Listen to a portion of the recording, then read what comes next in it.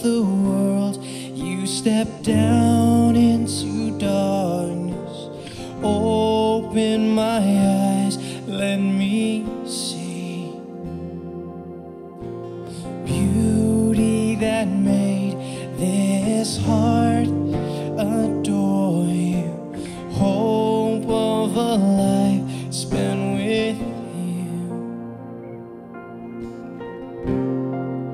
So here I am to worship, here I am to bow down, here I am to say that you're my God. You're altogether love, altogether worthy, altogether wonderful to me. King of all days, oh so highly exalted, glorious in you. Humbly we come.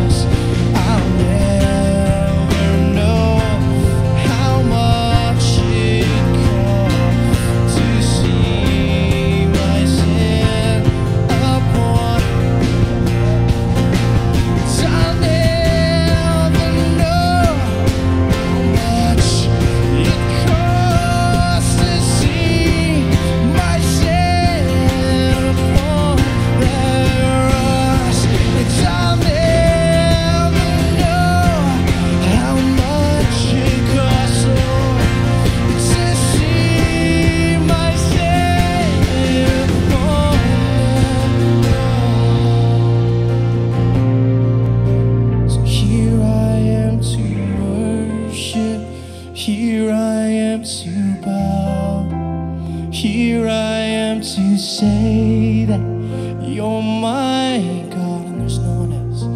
You're altogether lovely, altogether worthy, altogether wonderful to me. So here I am to worship, here I am to bow, here I am to say that you're my God. You're altogether love, altogether worth, altogether wonderful to me. And I'll never know how much it costs to see my sin upon that cross. I'll never know how much it costs to see my sin upon that cross.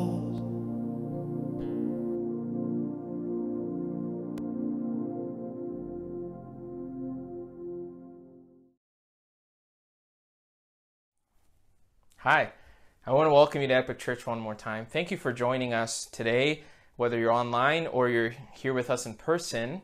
I wish I was there in person, but our family's away this weekend. We're getting a little bit of vacation out in Jasper. So this was recorded ahead of time, but we're so happy that you can join us. in community and worshiping together. The date was August 5, 1949, and his name was Robert Wagner Dodge. And he had been a veteran of the U.S. Forestry Service for over a decade. Everybody just called him Dodge. And he had just jumped out of a C-47 airplane. There was a forest fire that was happening. It was his job to stop that fire. He was what was known as a smoke jumper. And as he landed on the ground, he was able to meet his crew for the first time. This is the first fire that they're trying. And the first thing that he notices is that the crew's really young. He's got a guy who actually lied about his age. He's only 17 years old. The other one is 18 years old, 19 years old, and it goes on and on like that. The fire was just out of Helena, Montana. It was 16 acres. It was a pretty regular fire, nothing out of the ordinary. They landed. They went to go see the fire. They could see it. There was nothing truly unusual. It felt maybe a little warmer than most fires are. But it was, pretty run-of-the-mill. It was actually on the other side of the river. So Dodge said, let's have some food. So everybody paused, and they had some food. And finally, at 5:45 p.m., they decided that they were going to go ahead and start fighting the fire. So they were supposed to go down a gulch. So it was like a valley down to where the fire was, which was on the other side of the river. In his mind, Dodge thought they had 1,000 yards before they could ever even see the fire. But as they started walking down that narrow valley down to the bottom of the fire, all of a sudden he could see an orange glow. It was like, I shouldn't be able to see that glow just yet, as the men were just happily walking behind him. This is their first. What's the worst thing that can happen? Your first day on a job, right? So as they were walking, they went around the bend and they saw that the fire was actually not 1,000 yards away, it was 200 yards away. The fire had jumped. Even to this day, people don't know how that happened. Some theorize that maybe it was the shape of that canyon, of that gulch, of Man Gulch, that's what the place was called. Maybe somehow it was able to bring wind in. Also at the same time, there was a thunderstorm on the other side, so maybe that all created the perfect firestorm. So there they were. The fire was only 200 yards away. But still, none of the men panicked. Dodge was the only one in the group who kind of knew something was off. And he told them, we are going to turn around and just march back from where we came from. Another option that he had is maybe he could do a right angle and go right to the mountain, right to the rock slide, do a right angle. But he could see that the fire was starting to move on the treetops, and that you call that a crown fire, and that moves at 120 feet per minute. So this guy's experience, always doing math in his head, he realized we don't have enough time to make that right angle. We need to just walk back from where we came from. They started marching 450 yards back where they came from. Still, no panic. This is 5:45 p.m. No panic. In fact, one of the guys actually takes out a camera, right, to take a picture of the fire. There is zero panic. At 5:53 p.m., the fire has covered 100 yards.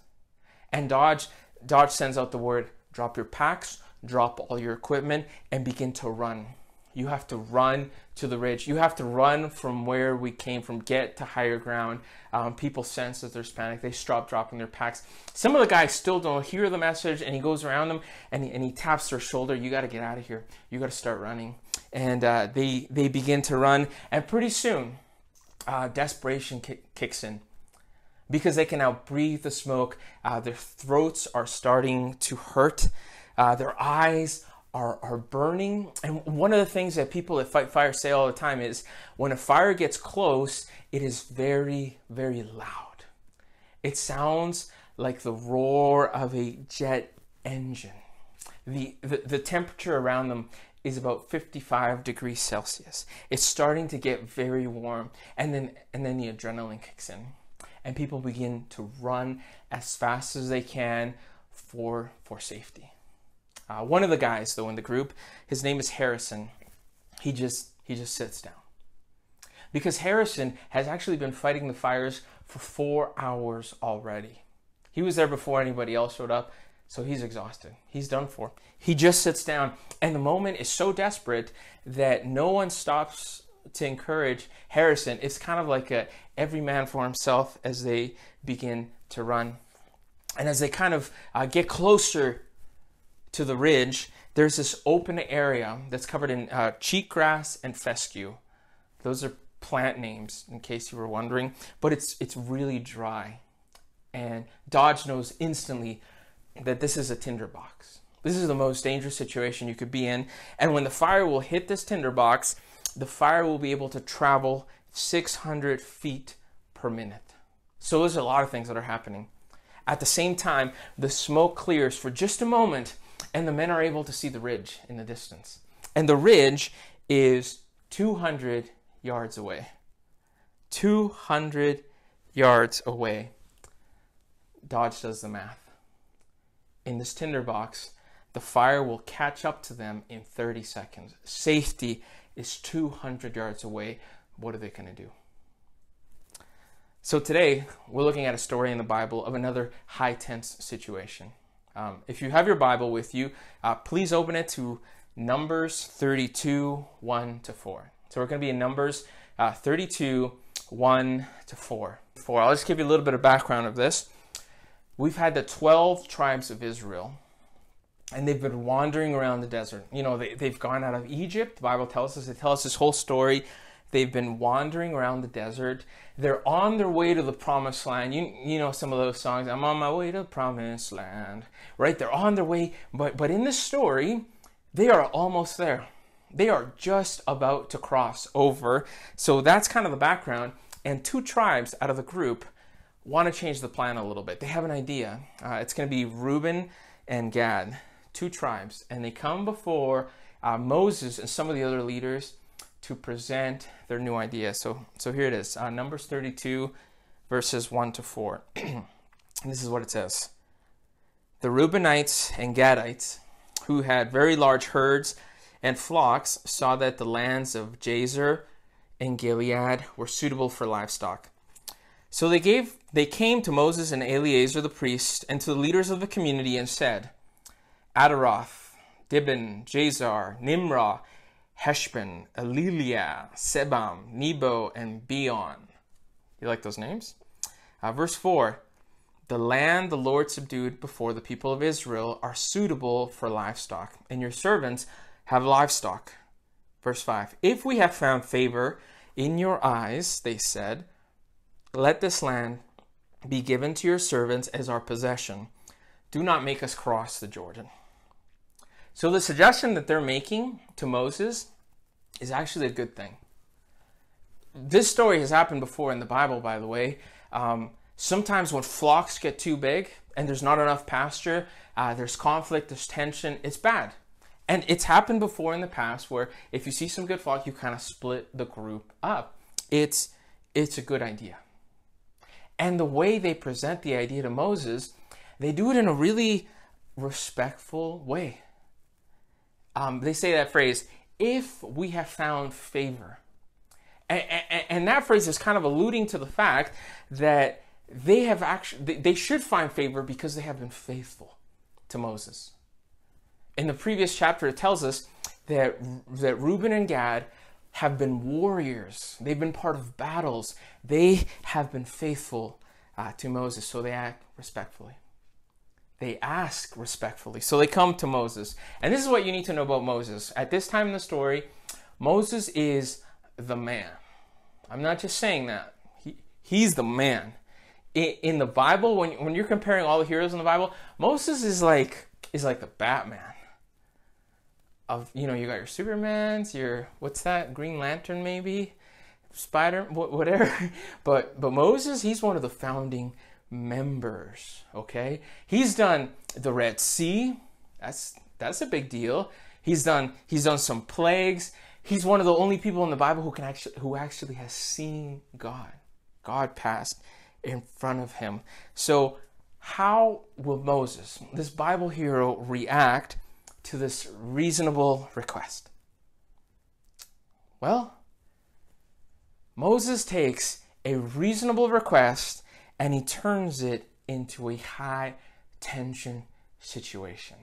Moses gets a little emotional when they bring this request. Moses will speak in a way that tells us his heart. He just lets it all go. Here's some of the words that he says as he throws his, what's the technical word? Hissy fit of biblical proportions. That's what it says. Verse 10, he says, talking about the past, the Lord's anger was aroused. Verse 13, the Lord's anger burned. Verse 14, now you are making the Lord even more angry. Just a small aside, by the way, Moses is bringing his own baggage and he's covering it with religion. Do you see that? He's getting emotional and he's saying it's the Lord's anger. Verse 15, Moses says, what you're doing, you will cause the destruction of everyone. Does that sound familiar? That's a little bit of the mom card. Are you trying to kill me with what you're doing? This is what Moses is doing. And then he ups the ante. Verse 14. Moses hits them with judgment. He calls them, you brood of sinners. He hasn't asked any questions. Moses hasn't asked any questions. Hasn't had a conversation. There's no explanation. He is already jumping to judgment, very harsh judgment. Your actions are going to kill everybody. You guys are a brood of sinners. And what's funny about this story, by the way, is that this group is the world's largest youth group. This is a brand new generation. The previous generation has passed away. Everyone here is young. They're inexperienced. The burden of communication, this is a hard lesson, falls on the leadership. And Moses doesn't do that. He cannot communicate. This intergenerational communication, he completely fails at it. So have you ever done that? Have you ever had a situation where your reaction doesn't match the situation? Maybe it's a conversation you're having and all of a sudden you say something and you're like, where in the world did that come from? People call that triggers. There are some things that have happened in our lives, some situations that if we get a word, a feeling, a particular situation, it will trigger something in you, a deep guttural emotional response. Check it out. Because when you start noticing those cues, the previous time you were here in this situation, it was unpleasant, whatever it is. So you fight. So you fight the situation.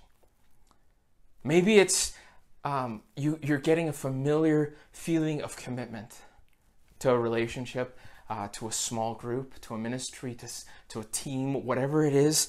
But the last time you committed, it ended bad. So you fight it. The last time you heard words like this, they were followed by betrayal. So you bail. The last time you tried spirituality, the last time you tried to stand up for God, you fell flat on your face, you were embarrassed. So that's not for you. So you run away. And here's what happens is we're actually bringing a lens from our past to look at our future. And the result is you will always lead your life from your wounding. Whatever choices you make from now on happen from your wounding. This is an author, Friedrich Fabricius. This is what he says. Many of us spend far too much of our present reliving stressful memories of our past. Simply recalling social slights, workplace confrontations, and nerve-wracking assignments can be enough to reactivate the threat response. Noradrenaline, the stress-related neurotransmitter, processes recent events. You recall events with the emotional baggage that may have traveled with them when they first occurred. Your brain actually marks it when you've been hurt, when you've been wounded. And just remembering it makes it like it's happening all over again. Because you see, Moses has been in this situation before. Moses has seen all the same markers. He's recognizing some same things, and he's going to bring the same emotion. We find it in verse 8. Numbers 32, verse 8 says, "This is what your fathers did when I sent them from Kadesh Barnea to look over the land. After they went up to the valley of Eshcol and viewed the land, they discouraged the Israelites from entering the land the Lord had given them." Verse 12. "Not one, except Caleb, son of Jephunneh, the Kenizzite, and Joshua, son of Nun, for they followed the Lord wholeheartedly." Did you hear that word? Not one, except Caleb and Joshua. Not one. Because you see, Moses had a dream. He was going to make it into the promised land. And in front of his eyes, he saw all hope disappear. And he actually is wounded from this, and he never recovers from it. In fact, later on in the story, Moses is going to be so frustrated that he forfeits his calling when he strikes a rock. He never heals from his wounded. He displays frustration. And this was Moses. Because you see, what actually happened to Moses is his brain was hijacked. Sometimes our brains are hijacked because emotions can be a funny thing. Some of you are familiar with this. It's called the limbic system, right? You've got your sympathetic nervous system. That's your flight or fight response, controlled by your amygdala, those kinds of things. Here's what happens when the limbic system kicks in, fight or flight. Your higher order thinking turns off. You can't do it. You stop being creative. You cannot problem solve anymore. You cannot see new solutions when you respond in fear or anger. But your body has another system, a parasympathetic system, and it's supposed to reset when you've gone through fear and stress. This system is actually, they call it the rest and digest system, right? When this system never kicks in, your ability to show discipline goes down, right? When was the last time you opened that sleeve of Oreos? Come on, testify. It happened when you were tired. That your system never kicked in. Enough sleep is important so that the limbic system doesn't take over. This is another quote from a book called The Leading Brain. So that your limbic system doesn't take over. Sleep-deprived people are 60% more likely to be emotionally controlled. So you've got this fight or flight system. You have another system that's supposed to reset you, rest and digest system. Here's the most, the saddest part of the story is that the actions that Moses is taking, right? The comments that he's making are about to bring the future that he dreads. It's an ironic twist. Moses, by saying and judging and just exploding on these guys, is about to split the nation, the thing that he fears the most. So we're having this conversation and you're like, that's me. Yeah, I do that all the time. Wow, I just did it this morning. I'm thinking it right now. What do you do? What do you do? What's helpful in this story? First thing is, in the moment, the most important thing is awareness. Awareness of what you do. Here's a fun word. And you could just learn this word just so you could impress your friends maybe. The word is metacognition. It means thinking about thinking. It's just being aware of how you think. Knowing that sometimes your thinking is being hijacked. So in the moment, when awareness hits, sometimes you need to know that you have to walk away from a situation. Your emotions have taken over. You're fighting or fleeing. You have to walk away from the situation. Sometimes you can't walk away from the situation. So you have to be quiet even though you want to talk. That's how that works. In other areas, it's just about getting through the day without making a major decision that you will regret later. So in the spiritual world, there is a concept of resetting. It's called meditation. We have a little bit here. Philippians 4:8. Finally, brothers and sisters, whatever is true, whatever is noble, whatever is right, whatever is pure, whatever is lovely, whatever is admirable, if anything is excellent or praiseworthy, think about such things. This is your quiet time. We call it quiet time. Do you hear that word? It's a time when you can be still. That's intentional. It's a time of reflection when you can think about your day. Bring your day before God. All those things, bring it before God. It's when you can reset your goals in the presence of a holy God who has a plan for you about getting perspective. There's one more quote here from Friedrich Fabricius. It says, ironically, one of the reasons so many people suppress their emotions instead of acknowledging them is because they're convinced that acknowledging their stress will only make matters worse. They fear that by labeling their emotions, they will be in danger of losing control. In fact, the opposite is true. Research has shown that labeling the source of your stress lessens the activation of the amygdala, the primary source of your flight or fight response. So the mere fact of reflecting and thinking about what's happening is beneficial. That alone, awareness. Because if you don't reset, if you don't take this time for your own personal health, you will always lead from your wounding, from the last wound you received. You will quit too early, right before the turnaround, because you've been there before. You'll live in panic. You'll avoid new opportunities. You'll destroy, sabotage relationships. You will sell your future to protect your past. So they'd arrived at an area, open area, of cheatgrass and fescue. It was just a tinderbox.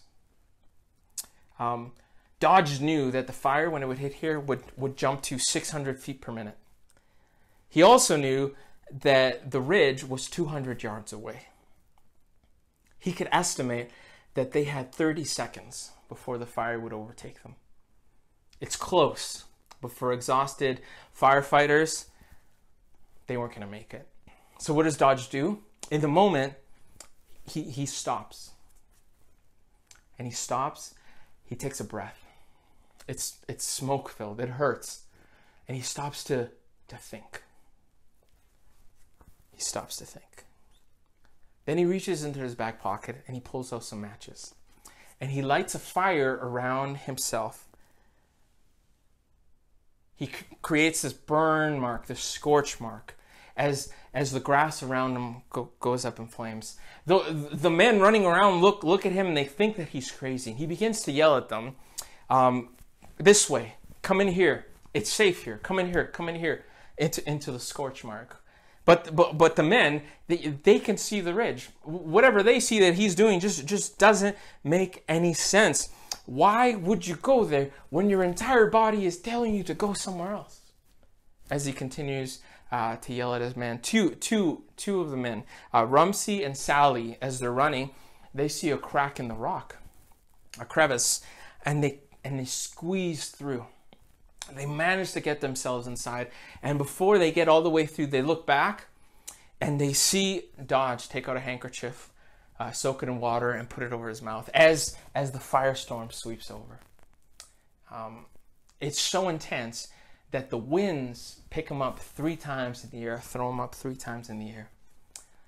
After all is said and done, there are only 3 survivors: Rumsey and Sally, who jumped into the crevice, and Dodge, who stopped to think and did this procedure that saved his life, which is now taught to all smoke jumpers in the world. Today, he stopped to think. So what happens in the story of Moses? Moses is actually shown up by a group of teenagers. This is what they say, verse 16. Then they came up to him and said, "We would like to build pens here for our livestock, and cities for our women and children, but we will arm ourselves for battle and go ahead of the Israelites until we have brought them to their place. Meanwhile, our women and children will live in fortified cities. They are the ones that come up with a solution. They come up with a win-win solution, a win-win-win solution where the armies of Israel are supported and their flocks are fed. They are the only ones in this story among leaders who remain open to a bold new future. So I just want to leave 3 things with you from this story. There might be more stuff, but I just want to highlight 3 things that we can take away from the story of Moses. The first one is, your past does not dictate your future. That's true. Your past does not dictate your future. In fact, your current situation does not dictate your future. Because if your past dictates your future, well, then you will always lead from past failures, from past woundings, from a small world. Your world will always be small. You will avoid the new because failing again will hurt, because failure hurts. Your memories are too heavy. Your past does not dictate your future. Second thing, take some quiet time. On a regular basis, take some quiet time. This is a time when you can clean the slate. On a physical level, this is a time of rest, of sleep. Did you know that sometimes the most spiritual thing that you can do is take a nap? Man, I want to be very spiritual. Take some quiet time. And in this quiet time, there's this thing, the scriptures speak about it all the time, and we understand it intellectually, but sometimes we don't dive in completely. And this is forgive. You have to learn to forgive yourself for the things that you've messed up. You have to take that step to forgive. And people that have wronged you, people that have wounded you, you have to learn to forgive. But there's also this other aspect of forgiveness we don't really talk about, and it's this. Some of your dreams, some of your aspirations and dreams, they've been shattered. And you can't just say, oh, it's forgiven. You actually have to grieve your losses. It's okay. You have to grieve your losses, or you don't move on. You actually just bring that with you to your next thing. Grieve your losses, because if you don't, it will destroy your future. And it happens to the best of us. It happens to Moses. And the last thing that we see in the story is stay open. That's right. Stay open. Don't prejudge a situation. Listen to the whole story. Don't jump to the conclusions. Don't jump to conclusions. Approach life as though every situation is unique. That every situation might be a new opportunity for growth. Stay open. That's where new ideas come from. Isaiah 43:19. And this is what we'll end. See, I am doing a new thing. Now it springs up. Do you not perceive it? I am making a way in the wilderness and streams in the wasteland. Amazing grace, how sweet the sound that saved a wretch like me.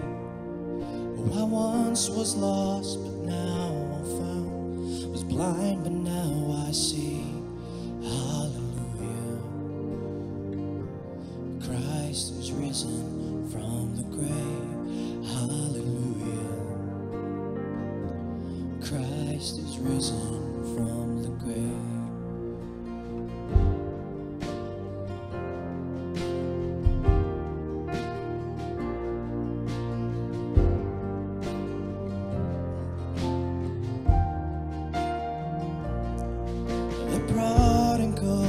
Welcomed home, the sinner now a saint.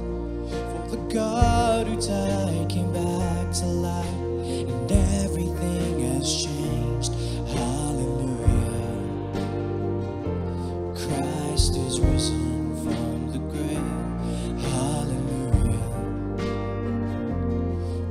Christ is risen from the grave. Oh, death, where is your sting? Oh, fear, where is your power? The mighty King of Kings has disarmed you, delivered and redeemed. Eternal life is ours. Oh, praise His name forever. Hallelujah. Christ is risen from the grave. Hallelujah. Christ is risen from the grave. And all throughout eternity, our song will be the same. Hallelujah. Christ is risen from the grave.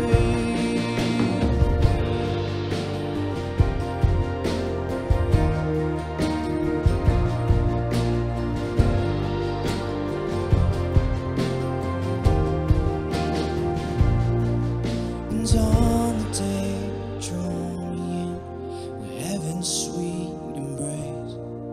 I'll see your scars, your open arms, the beauty of your face. Through tears of joy, I lift my voice in everlasting praise. Hallelujah. Oh, Christ is risen from the grave. Sing, oh, death. Oh, death, where is your sting? Oh, fear, where is your power? The mighty King of Kings has disarmed you, delivered and redeemed. Eternal life is ours. Oh, praise His name forever. Hallelujah. Christ is risen from the grave. Hallelujah. Christ is risen from the grave. And all throughout eternity, our song will be the same. Hallelujah. Christ is risen from the grave.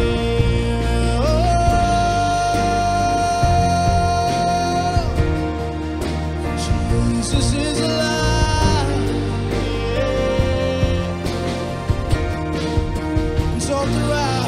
And all throughout eternity, our song will be the same. Hallelujah. Christ is risen from the grave.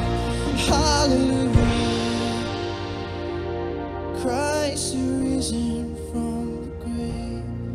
And all throughout eternity, the song will be the same. Hallelujah. Christ is risen